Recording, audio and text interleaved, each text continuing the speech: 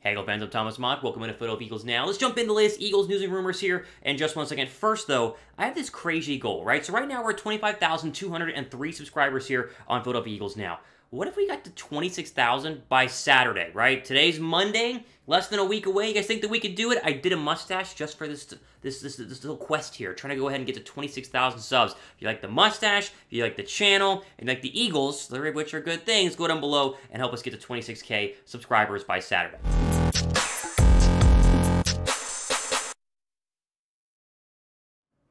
Let's jump in the latest Eagles news and rumors here on a Monday, and there's some false flag information going on with Jimmy Garoppolo that may have gotten all the way to your Twitter accounts, but we need to put to best this misinformation, right, if you will. So, there is, of course, the report. And this report is true, that the 49ers and Jimmy Garoppolo are looking for a mutual trade together, that apparently San Francisco is about to move on to Trey Lance, as they probably rightfully should, because they did spend a trade up to get Trey Lance, and so Jimmy Garoppolo is technically on the trade block and will be moved at some point this offseason. Now, this sparked Monday Morning Quarterback's Albert Breer from SI.com to talk about this, as he naturally does. He is an NFL insider, and mentioned Garoppolo and the Eagles in the same sentence, causing, I was reading an article on Fox News saying that Philadelphia and Jimmy Garoppolo might actually make a lot of sense. Oh, Philadelphia tied it to Jimmy Garoppolo. It's all ridiculous. It's all fake. It's not going to happen. Philadelphia is not going to trade for Jimmy Garoppolo, rest assured, because we can dive into the Albert Breer actual quote and see that he didn't really link Philadelphia and Jimmy G. Throw that up on the screen. Quote, "While we're there, it's really hard to assess the trade value of Jimmy Garoppolo," Breer wrote.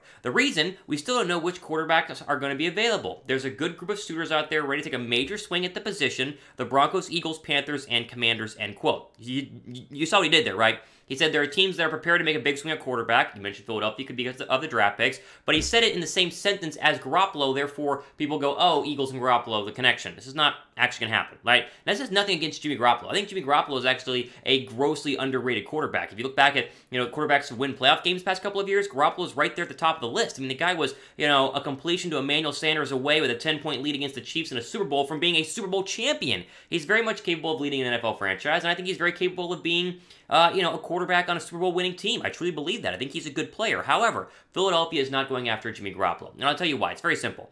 Philadelphia has Jalen Hurts. Jalen Hurts, to me, is very similar to Jimmy Garoppolo. Now, Garoppolo's a better passer right now, but we've seen what Garoppolo can become. I mean, we've seen the peak of Garoppolo's abilities. We've only seen the surface of Jalen Hurts. Hurts, in the end, could be much, much better than Jimmy Garoppolo. Like, you trade for Jimmy Garoppolo if your roster is completely ready and just a quarterback away. Denver or the Steelers, right? Those teams are basically just a quarterback away, although the Steelers do need some help on the offensive line. Either way, Philadelphia is not a quarterback away. They're a pass rusher, a wide receiver, a linebacker, a cornerback, maybe a safety, and then maybe a quarterback away, right? I mean, there are so many things where they're not talking about actually being close to winning a Super Bowl. They got to go ahead and upgrade and improve, which is why I'd much rather keep the draft picks and go ahead and spend the picks on defensive players and work with Jalen Hurts. Plus, if Philadelphia does want to make a big splash at the quarterback position, as we keep hearing the rumor, then it's going to be Russell Wilson. It would not be Jimmy Garoppolo. Russell Wilson is a far better quarterback than Jimmy Garoppolo. Even at a little bit of an older age, I'd take Wilson over Garoppolo any day of the week, but I'd take Jalen Hurts over both of them. That means we keep the 2 first-round draft picks. So this is just a good lesson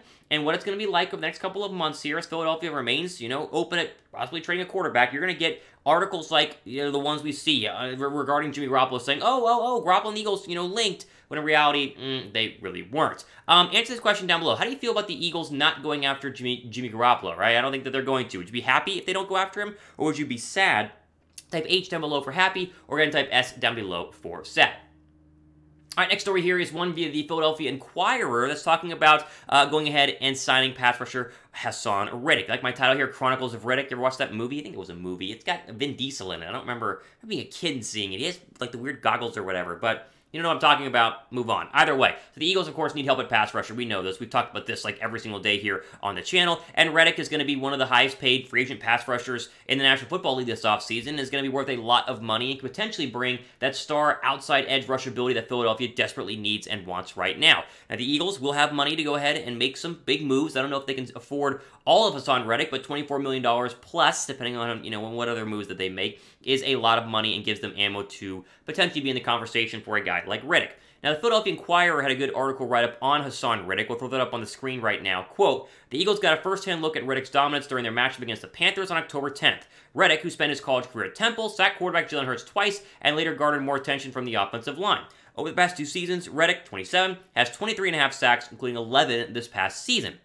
For comparison, Sweat and Javon Hargrave led the Eagles in sacks with 7.5 each. Reddick's success is transitioning from off-ball linebacker to edge rusher is also intriguing considering the multi-roles defensive coordinator Jonathan Gannon typically asked of his players. The Eagles would likely need to create more cap space for the signing, or for this type of signing, but of the top-tier edge rushers available, Reddick appears to possess the most value and a high ceiling, end quote. Now, I totally agree. The one question is going to be, where does he fit in this defense? Because he is a pass rusher, but really, he's a Sam linebacker. And the Sam linebacker in this defense has really been occupied by Jannard Avery, but Avery did not play every single snap. Like, he was very much, put in Sam roles in a limited capacity and was not like an every down pass rusher. And you would need Haason Reddick to be there as an every down pass rusher because he is that good, right? You don't want to keep Haason Reddick off the football field just because your defensive scheme doesn't allow it. And so that would be my one question for Reddick. He's not a traditional 4-3 defensive end like a Brandon Graham or a Josh Sweat, but if you could get him for the right price, if he wants to return to, the city of Philadelphia, Gabriel College, and Temple, this could be something to go ahead and look at and be intrigued by. I like Reddick. I like the idea.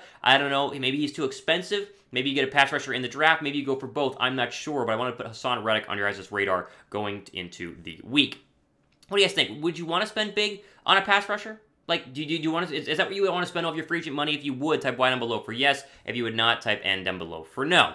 And while we are at it, you guys are diehard Eagle fans, right? Like, you guys completely bleed green. I assume that you do if you watch this channel. If you watch the channel or are not subscribed, you go ahead and subscribe down below. Help us get to 26,000 subs here as we try to give you guys the best daily news, the rumors, the updates, and more. I mean, we try to give you guys as much coverage as possible. I worked all weekend on videos, getting you guys ready for this week. That way we could have the best content possible. If you guys appreciate that, help us become the #1 Eagles channel. I think we already are. But if you guys like the channel a lot, go down below and subscribe. All right, final quote here, just to throw it up on the screen. Kind of funny, I was watching Get Up the other day, and I saw this one, and so I pulled it for the end of the show. It's Dan Graziano, when asked about the most intriguing team this offseason. Look who he said. Eagles. They have 3 first-round draft picks, and despite what we've said in postseason news conferences, do we really know how confident they are in Jalen Hurts as their long-term quarterback answer? Those 3 first-round picks means the Eagles have to at least explore the possibility of trading for a veteran, and if not, they decide to build around Hurts. It'll be fascinating to watch what that means in terms of how they allocate their offseason resources, end quote. So, it's not just this channel taking note of Philadelphia's important offseason, it's everybody. Everybody's taking note that this is the most important offseason, and honestly, I think it's the most important offseason ever in Philadelphia. I can't think of an offseason where the Eagles had more ammo, had more firepower, and more on the line. I think with, second-year head coach, a third-year quarterback, bunch of cap space, 3 first-round draft picks. This is the offseason to where the Eagles can make a massive jump back to the top of the NFC. If you nail this draft, if you nail this offseason, if you get your quarterback or you keep Jalen Hurts and you build around him, either way, if they improve dramatically from where they were last year, 9-8, a playoff football team, they can move in the NFC. The NFC is not the powerful conference right now. The NFC is about to lose, or did lose Brady. They could lose Aaron Rodgers. It doesn't have Mahomes, or it doesn't have Justin Herbert, or Joe Burrow, or any of those really good quarterbacks. They have some of an Asian group. They have some decent guys like Matthew Stafford, but overall, the NFC is primed for the taking right now, and the division itself is primed for the taking. I mean, you're looking at 2 of the 3 teams desperately need a quarterback. I think the Giants are out on Daniel Jones. Washington needs a quarterback. Dallas has always been a mess, will continue to be a mess. This is the offseason for Philadelphia to make a big move, and I'm so pumped to be covering it with you guys here, and just having a good time in terms of getting you ready for everything happening with Philadelphia. Drop a like if you guys are likewise excited about this offseason. I think you guys are excited for the draft, excited for trade season, excited for free agency. I mean, we are literally less than a couple of weeks away from free agency, and it's going to be nuts, it's going to be fun, and we're going to cover it all here on Philadelphia Eagles Now, so drop a thumbs up. Again, all here today on our Philadelphia Eagles news and rumor video. Make sure you guys are subscribed to the channel. Plenty more content coming up later on this week, including a mailbag video. You can be a part of that by using the hashtag Eagles down below in the comment section and ask any sort of mailbag-related question that you want. For Philadelphia Eagles Now, Thomas Mott on a Monday, signing off for the rest of your day.